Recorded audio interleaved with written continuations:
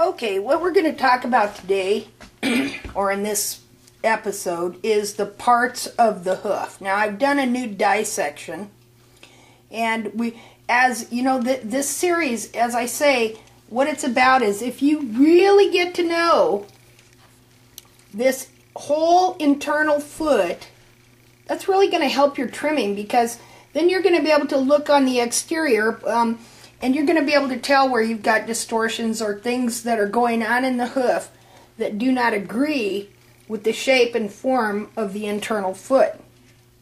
Okay, so anyway, yesterday I did a dissection on another front foot of Toby's, and let's take a look at the old one first. Now, I put this in a dehydrator, and I've dehydrated it, which is really awesome, because I can just keep it sitting on my desk, and whenever I think of something or I have a question, I can grab me a ruler, look at different things about the foot. So, this is the dehydrated foot of Toby's. Okay, so, we're going to set that over there for now. Now, let's take a look at this freshly dissected foot. Okay, now there are some things that, let's put this down here a little bit. There's some things that I want you to see. First of all, I want you to look at, first of all, let's look at the coriums. Okay, now the corium is from which different things grow. Like you have the frog corium, the sole corium, and the coronary corium, which is the coronary band, which is right here, which produces the hoof wall that grows down like this. Now right here, you have what's called the lamina, the sensitive lamina that's attached to the bone. Now if you look here, you can see, let's see, we need some more light. Hold on. Let's get some light on this, because I want you to be able to see.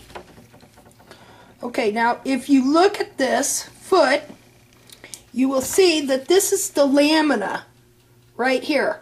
And this is interlocked into the wall into the inner layer of the lamina of the hoof wall here, which is called the can't remember right now, but anyway, it's hooked into the lamina right here, just like this, like that. Okay, now I want you to see the bone.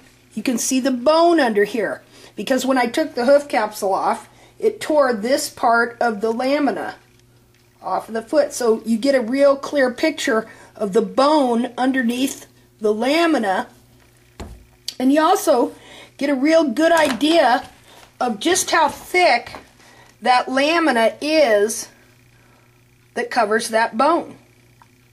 Okay, now when it dries out, it looks like this. See?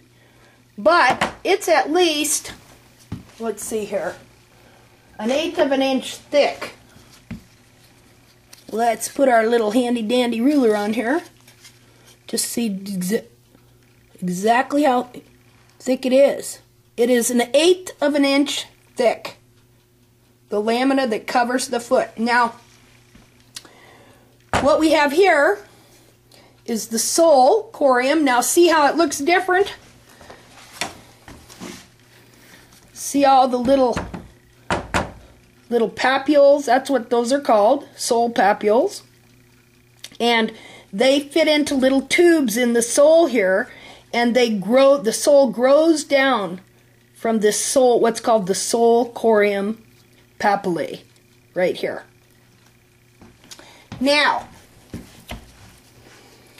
one thing you'll see right here, we want to look at the sole, at this sole corium, because it's very thick, it's very rubbery, and you know, the foot grows forward like this, and it consequently too also the sole corium being attached to the foot grows slightly forward in the foot right here, so that instead of the foot ending right smack dab at the end of the bone here, it extends a little bit, about, I'd say, 1/8 of an inch maybe a little more.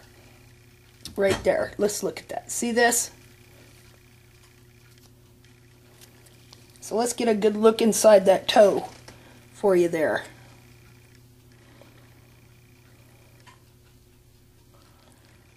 Okay. Now, right here you have your frog corium, and this is from which your frog grows. Can you see that there?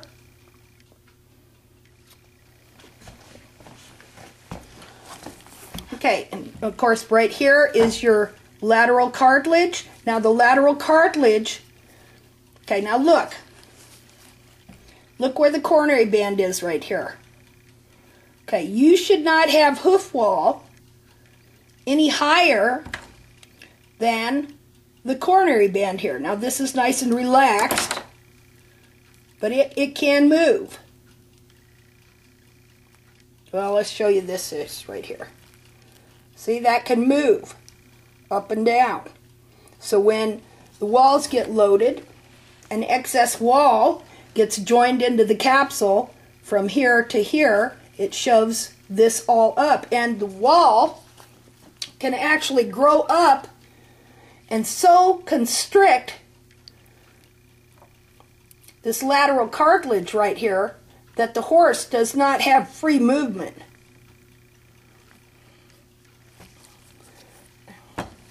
He was jammed a little bit right in here, but he wasn't jammed in the hoof capsule real bad. I'm just not real eloquent today.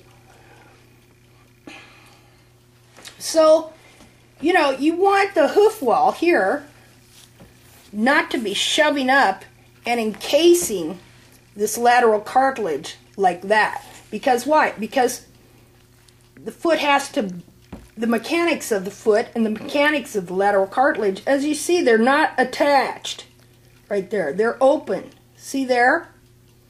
Okay, so when the horse walks and runs and all that, it's, okay, he's pressing down in here,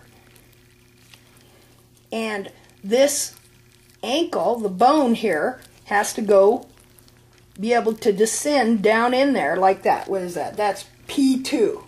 Okay, so you have your coffin bone, which is called P1. Then you have what's called the short pastern bone, which is right here. And then the long pastern bone right here. So P1, P2, P3 is what they're called. And they have other names too. Okay, so that horse, you want these lateral cartilages to be nice and full and free in order to be able to move. Now that ought to really drive it home for you why some horses are so stiff when they trot, and also why they get sore, because when this hoof capsule here gets jammed up and the wall grows up like this, it encases these cartilages and restricts the movement. Okay, so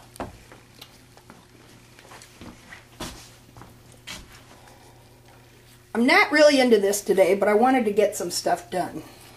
Okay, so now one thing I noticed on him when I dissected this is that he has excellent connection from right here down to here. Excellent, perfect connection. But from here to about to here, he did have a little bit of stretching of the lamina. Because, you know, I'd only been trimming him this way. I'd trimmed him maybe 3 or 4 times, and he had very long toes, but the toes were coming back, and the wall was growing down. Now, there's something I want you to notice. First of all, notice that the coffin bone is not ground parallel. Okay? Now, it can't be ground parallel, because, first of all, the bulb here and the frog stick out below the actual foot. So the way the hoof capsule is built, it just can't be ground parallel. It's not supposed to be. And if you try and force this foot into being ground parallel, you wind up with a very low-angled, long toe. Okay, we'll have to finish that on the next session.